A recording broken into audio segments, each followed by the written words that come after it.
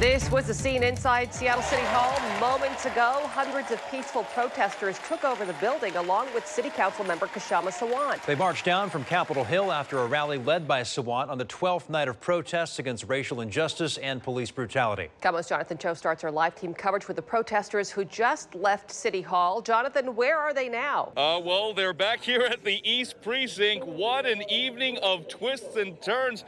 Hundreds of protesters are still here, but earlier this evening, in a bold move orchestrated by Councilmember Kshama Sawant, more than 1,000 protesters entered City Hall. Who's City Hall? Our City Hall! Who's City Hall? Our City Hall! Who's City Hall? Our City Hall! Now, she opened the doors and has been marching with them all night. Authorities say they were caught off guard and had no idea. And because it was peaceful, there was no need to respond. Now, demonstrators spent more than an hour talking about defunding the Seattle Police Department, banning chemical weapon use by police, and taxing Amazon. Sawant even said she wants to turn the now boarded up East Precinct into a community center. The evening started at Cal Anderson Park with a gathering by some estimates of more than 2,000 people. Several, including Sawant, passionately shared about why they were continuing to march and the work that still needs to be done. Again, going into City Hall was an impromptu move, catching even marchers off guard. They are here back at the East Precinct. For now, we are staying with them. That is the very latest. Live from Seattle, Jonathan Cho, KOMO News. And we just got a statement from Seattle Mayor Jenny Durkan's office on tonight's calls for her resignation. It says Mayor Durkan will not be distracted from the critical work that needs to be done at the moment that Seattle is facing its most challenging time in history. It goes on to say the city has so much healing work to do. That is where Mayor Durkan will continue to spend her focus in the coming days, weeks, and months ahead.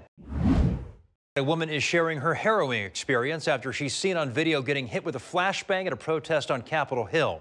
KOMO's Tammy Mutasa live tonight in Seattle, where she spoke with the woman who's recovering from her injuries tonight. Tammy? Yeah, Preston, Aubrey Inda just got home from the hospital today. You know, she's been protesting all week and volunteering, handing out food and water, and she says she is still shaken up after she got hit with that flashbang.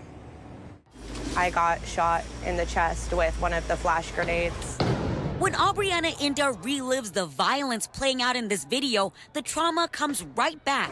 I think I'm a lot more terrified right now. You see her in the video standing on the front lines of a protest on Capitol Hill that escalated with police Sunday night. She says a flashbang explodes on her, hitting her chest. She collapses on the ground. It's pretty traumatizing. The next day that I was out of the hospital, my friend would barely make a sound, and I felt like it was the flash grenades going off in my face.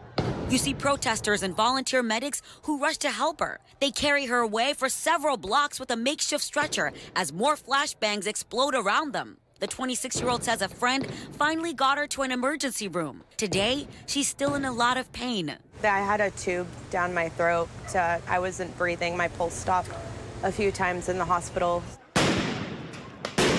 Aubriana is denouncing the chaos that's erupted outside the East Precinct and says the police reaction has been excessive. I really hope that this shows that police brutality is a thing and that we are peaceful protesters and we are trying to make things change. She went back to Capitol Hill to thank the volunteers who came to her rescue, reflecting on what the doctor told her. I was lucky enough to have those medics pumping my heart because he said that I could have died otherwise.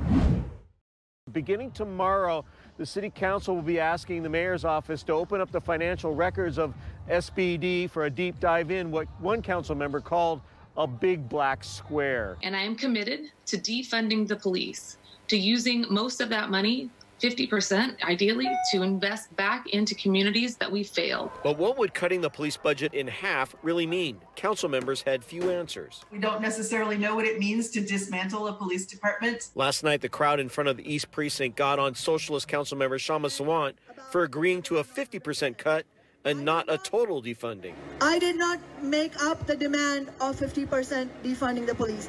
That came from the community. She said a total dismantling won't happen with capitalism. Any politician, whether in Minneapolis or in Seattle, who is telling you that the police force can be dismantled under capitalism is you. Yeah! Many council members say half of the police budget should go to housing and social services, addressing what they say are the causes of social injustice rather than police response. The chief said both are needed. We do need to have an organized trained response for those issues. That doesn't mean we don't care about people who are homeless, mentally ill, addicted. There needs to be funding there too. She says she will follow the decisions of the council and the mayor. You know, ultimately we expect electeds to take care of public safety and public health, and that's the request. Clearly what council members don't want is the militarization of the police.